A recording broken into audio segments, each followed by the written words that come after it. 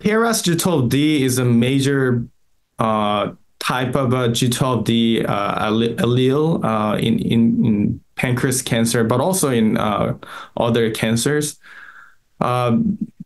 At the moment, there are different targeted therapy options in the clinic being evaluated. Small molecule inhibitors and non-covalent bonding and covalent bonding. These are all different mechanisms.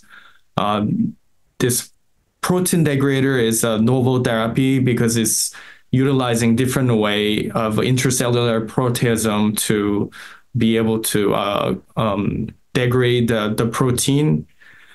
We still are developing this data and evaluating different molecules at the moment, and it's such an exciting time to be at the forefront, experiencing responses and celebrating with the patients.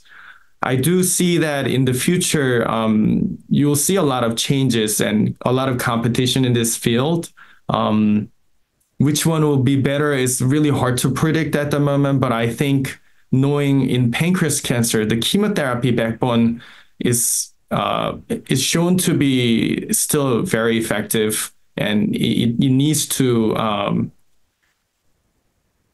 it has a role in pancreas cancer. So I believe finding a targeted therapy that is safe and combinable with the chemotherapy will be the key for the first wave of this new targeted therapy era in pancreas cancer, especially targeting G12D.